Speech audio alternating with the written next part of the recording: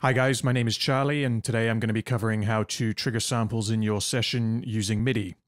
So firstly, what does it mean to trigger samples? Triggering samples just refers to telling your DAW to automatically play audio files when it receives a signal telling it to do so. So this signal can come from audio or it can come from MIDI.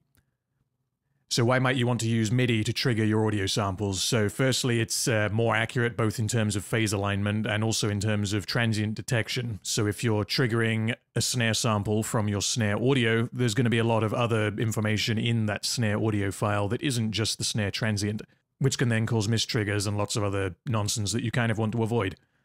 And secondly, it also allows greater control over both the velocity of the sample being triggered and over which samples are being played and when. So for example, if you want to have one-shot samples being played during some parts and multi-layered samples being played during another part, you can set that up quite easily. So the first thing we're going to do for me to demonstrate how to do this is create the tracks. I'm using Pro Tools, but this will be very similar depending on what DAW you're using. So we go New, and we create one new audio track. The session is completely empty. Those ones there are for the mic and the stream. So to input the MIDI, you just go File, Import, MIDI, or as it says there, you can just go Option, Command, and then I, and that will bring up the import window. So for the sake of this tutorial, I already have a snare MIDI file that I'm going to be using here. So on our audio track, we're going to firstly name it Snare Trigger, and there is a reason for this, which you'll see in a minute. Then we're going to load up Slate Trigger. There are other plugins that do this, but personally I just use Slate Trigger because I find it easiest to use. And then all we do is create a new MIDI track, put the MIDI on the MIDI track.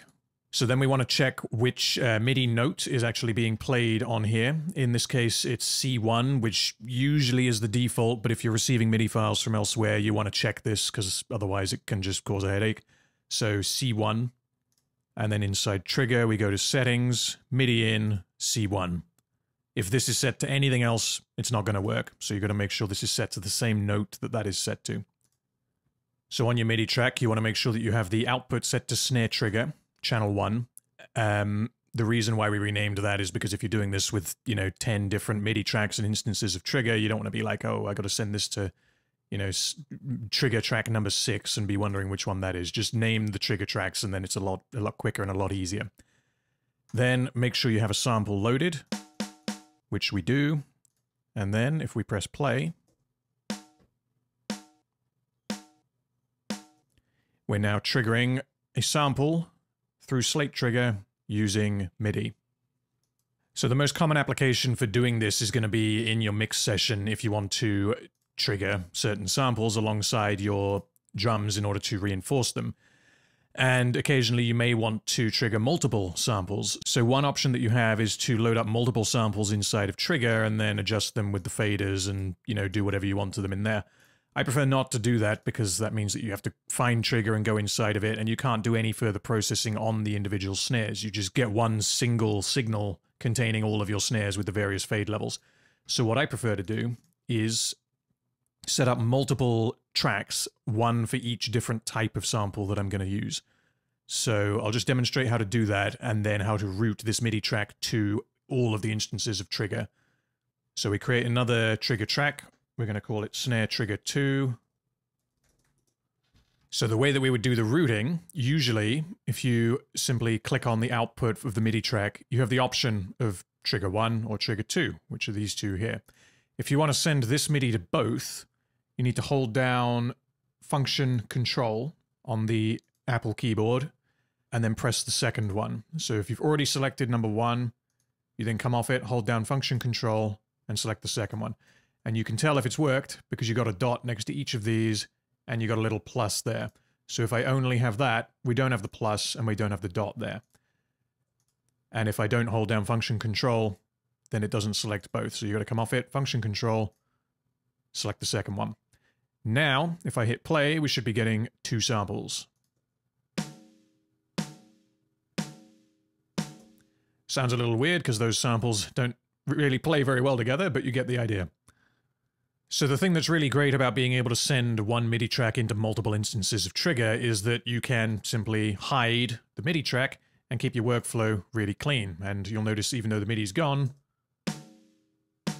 we still have our triggered audio coming from the MIDI that is hidden. Just make sure you don't make it inactive, just make sure it's hidden as opposed to hidden and inactive. So one last thing that we can do here to demonstrate is I've got a completed piece of drum MIDI that I wrote previously. Usually you'd use completed pieces of drum MIDI to trigger actual virtual instrument libraries in Contact or Superior Drummer or whatever it is that you may be using. What we can do, though, is we can use this MIDI to trigger multiple instances of Slate Trigger in your mixing session. So if you have programmed your drums using Get Good Drums, Superior Drummer, or whoever, you can still use this piece of MIDI to help you trigger additional samples in your mixing session. So all we've got here is we got kick, snare, and tom. Just one tom because for now this is just demonstrational, but you know, if you had 3 toms, you'd do this 3 times. So we have a kick sample on here, a snare sample there, and a tom sample there. So in this MIDI, I know, because I programmed it, that the snares are on D1, the kicks are on C1, and for the sake of this demo, we're going to say that the tom is A#1, even though that's actually a hi-hat, just so that you can hear it. So when I press play, once we've got the routing correct, you're going to hear the snares, the kicks, and the tom there. Everything else is cymbals or is, you know, otherwise irrelevant. So to make sure we've got this routing correct, we want to make sure that the kick is triggering from C1, which it is. The snare is triggering from D1, because that's where the snare is. And for the sake of this, the tom is A#1. Then the last thing we do is we hold down function control. We go to kick, snare, tom. So as you can see, it's triggering all 3 of those. Now if we press play,